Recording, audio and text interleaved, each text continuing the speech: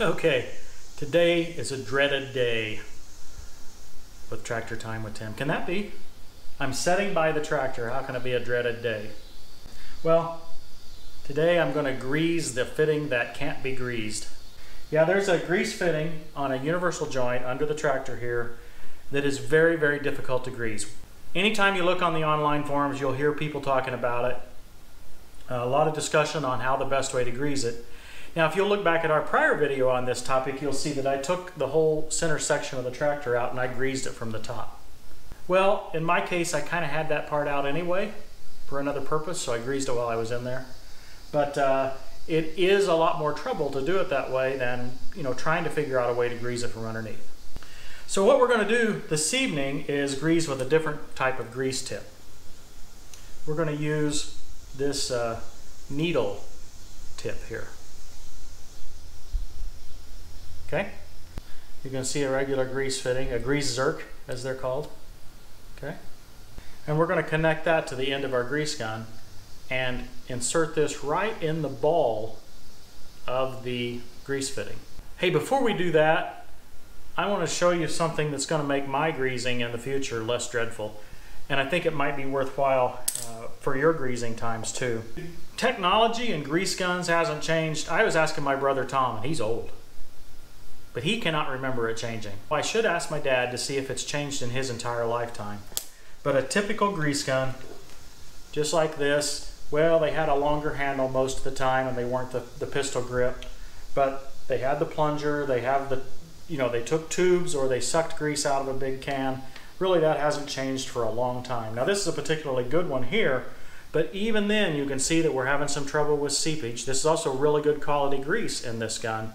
We're having some trouble with seepage in there, and so they're just annoying. They're good enough to get the job done, but there's a little bit of frustration. Now, if you look back to one of my earlier videos, you can see that an old grease gun that I had basically just blew out. The whole bottom side of it got grease all over me right in the middle of the video. You'll have to check that out. That's kind of funny. We have found a new product, and this product is called Lube Shuttle. At a distance, this grease gun looks a lot like a regular grease gun, except you see something different down here. But it begins to mess with your mind when I start to take this off. It's just an outer tube that's just there for protection of the inner plastic tube. Now, there's no plunger in this grease gun. And this tube is half used, or maybe even more than half used at this point. Right? And I can take it out. It's threaded in right there into the gun.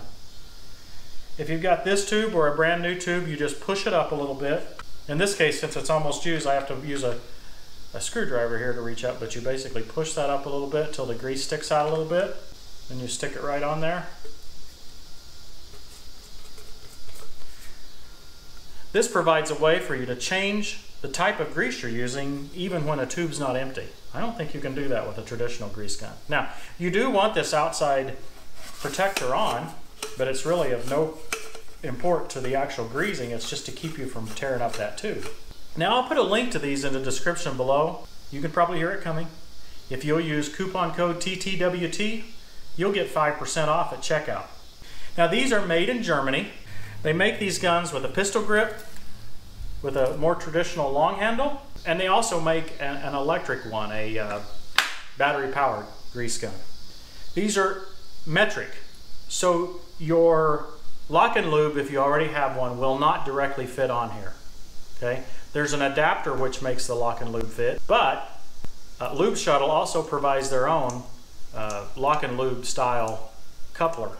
Okay, so it's just very similar in looks from the outside. The Lube Shuttle guys tell me that it functions dramatically different inside here to be able to lock onto the fitting. So here's how it goes. We put it in, and it locks on, so you cannot get it apart. Now, I was showing you this needle, and it's got this particular one's got a nice little feature. I can slide that over, and that even keeps it from turning even further. You might be worried about the price of these things. You can see these tubes. You can say, well, gee, these tubes might be more expensive. They're really not. Maybe just a little bit, but for me, the handiness is worthwhile. Again, I'll put a link to the Lube Shuttle site below. You can only use the TTWT code at the link that I give you. We're taking a look at that site here. lube-shuttle.us/store will get you there. These first items on that page are probably a good place to start. These kits come with a grease gun and 10 tubes of grease. For uses on equipment like mine, Lube Shuttle recommends either G2 or G200. So take a look at those packages first. Further down the page, you'll see accessories like the Safe Lock quick coupler, extended length hoses, and other things you might need. Remember, the coupon code TTWT is only available at this site. Well, let's get started with this greasing job. Now, what we're really wanting to do is grease a fitting that's very hard to see under here with this needle nozzle. I don't know if I can show you that very easily. So I thought maybe I would try to show you the principle on a grease fitting right here that we can see. One thing more I should say about the grease gun, this one's got, I don't know, it's a 18-inch hose on it. This other Lube Shuttle gun illustrates the option of the 1 meter hose. Now, my brother's been telling me for years to get a 1 meter hose. Get that, it'll be a lot easier to handle because you can get your gun out of the way. You know, you don't have to worry about where it is compared to where you're greasing. So you can get that right there with the Lube Shuttle gun. So I'd recommend that as an option. So what we're going to do is we're going to take this needle nozzle, and the objective is to hit that little ball right in there and to push that in. And I'm able to inject the grease right into the ball. So that's what we're looking at right there. Now, a little bit slid out. There's no question about that. You seeing the grease come out? A little bit. One more pump maybe. Yeah, we saw it grow. Okay. So we're under the tractor now, and this is the flywheel of the engine. So what we need to do is we need to turn this flywheel counterclockwise, and you can turn it by hand, although it's heavy. But we need to turn that flywheel by hand. I've already done it, but I push it counterclockwise. It will not go back clockwise, so you cannot push it too far. I push it counterclockwise until I see this hole matching up with this, that grease fitting right there that's on the universal shaft, the main engine drive shaft. Yeah, I think you're seeing that there. So I'm pointing at the grease fitting with the screwdriver. So right there's the little ball we want to hit. So we're pointed downward the way we need to be to get to that fitting. So I'll take my needle nozzle here, I'll run it right up through there, and I'll push that ball in. Now I can feel it push in right there. I'm in there. And when you hear that noise, that's good. That's the grease coming out around the U-joint. I gave it a couple extra squirts. And then as you take the nozzle out of the fitting, it's going to squirt back a little bit while that ball is trying to reseat. But we got her greased, and that's all there is to it. It's a lot easier to reach with this needle nozzle than what it is with a, you know, a regular grease end. Check this out. I've been pretty rough on one of my lines here. I suspect I did this just the other day. I got the whole tractor up on a big log, a big stump kind of thing, firewood kind of thing. It had rolled under. I got rolled under here and somehow, and I couldn't get off. And I probably should have been a little more patient with it. So that's one thing to be careful about when you're. The underside of this tractor is not incredibly safe. They do make, for some tractors, they do make a shield you can put under here, but I don't have one. So this is the fitting on the other end of that main drive shaft, and I'm going to put my Lube Shuttle coupler right up on there. I've got it good and tight now. Now see, this would be a good place for that 1 meter long hose. I am squeezing the pistol grip with my other hand, and you hear that sound? That is a good sound. Okay. Now this is the auto connect mechanism, and it will rotate freely if you have the PTO set in the rear position. If you have PTO set in mid or mid and rear, this will be locked. Well, you need it to be able to rotate freely so that you can find the grease fitting there.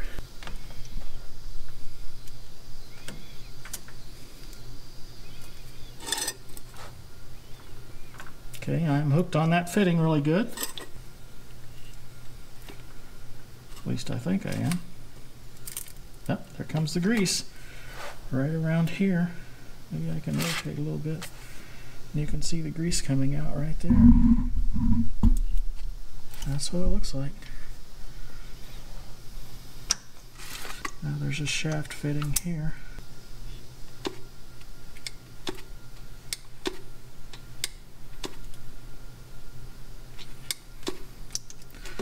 Okay, and then there's another fitting up here on this end of the auto connect, and I think I'm going to have to let the auto connect down to be able to get better access to that fitting. Now that the auto connect is down, I can actually get to that fitting fairly easily. At least I think I can. I'm getting to it from my side, which is not easy for you to see, but maybe you'll see the grease coming out better actually. You've seen a coupler go on a fitting before, so you see that grease? Probably. Certainly after I turn it a little bit, you'll see that there's been grease maybe come out of there. And you can see that's what we just greased there. Okay, it is a good opportunity to get a good look at the auto connect mechanism. And again, this one's 4 years old, so it's not new by any means. But it still looks fairly good. I don't see anything significantly worn. That's always a good thing to look for while you're under here. I don't really see any signs of leaks, anything like that. Now there's one more grease fitting to hit up here on the four-wheel drive shaft. Now this drive shaft can't be turned, I don't believe, very much. So if you're not in the right position, you'll have to come back another, have to move the tractor a little bit or something, I think, to turn it. I really like these quick connect couplers that'll lock right on. That really helps the greasing job. You don't have to hold it right up there in that case. There, I think you saw the grease come out of that.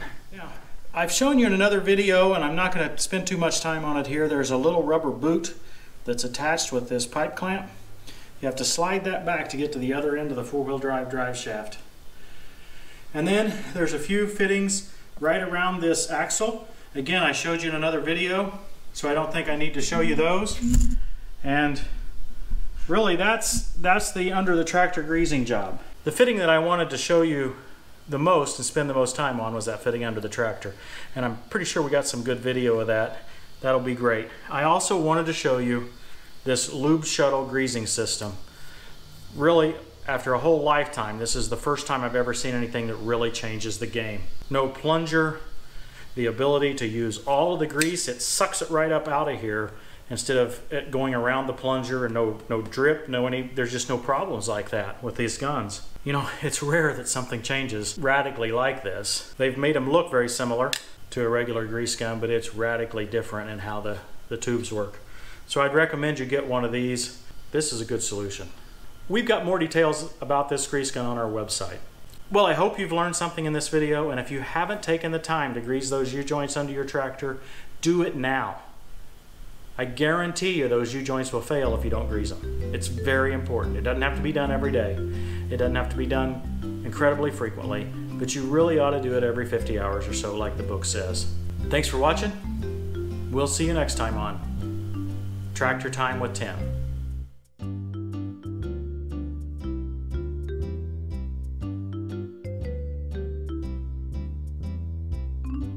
Casey says, what about me? I need some grease. Well, that's interesting. Casey is so much easier to grease than anything about Johnny. There's the obvious ones up here on the boom that need to be greased all the time. And then the ones that are hard to get to, look right down here.